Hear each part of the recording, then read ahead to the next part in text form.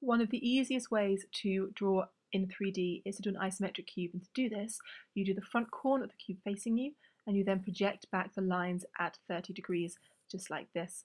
And when you've projected those lines back you can draw the edges in as well, and then you can join the edges up to complete the cube on the back corner, and you can see this makes quite a nice three-dimensional cube.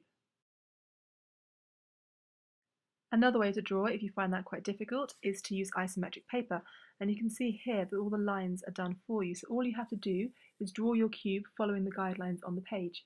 You could even lie this underneath some white paper and use it as a grid line. You might even want to use a light box to help shine the grid lines through the white paper to help you with your designing. To use this in your designing, first draw an isometric cube about the same size as the product you want to have in there.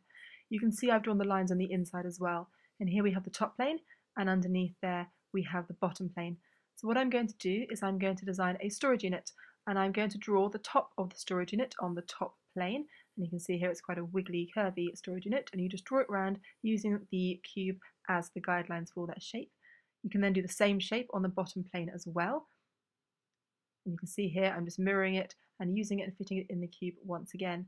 When you've done that, you can join up the edges, just like this, and you can see it's already looking more 3D. What you can then do is add any storage cavities in the top. So I'm going to a nice sort of curvy storage shape at the top here, and I'm going to, again, using the crate, I'm going to do the edges to make it look more 3D, just like this. Once you've done your storage unit shape or whichever product you're doing, you can go around in black pen and rub out the pencil lines. Then use a colour pencil and just colour around the edge very scribbly, so dark towards the edges and moving out to become lighter. And what this does is when you scan it in to add to your controlled assessment, it allows the shape to actually pop off the page and make it easier to see.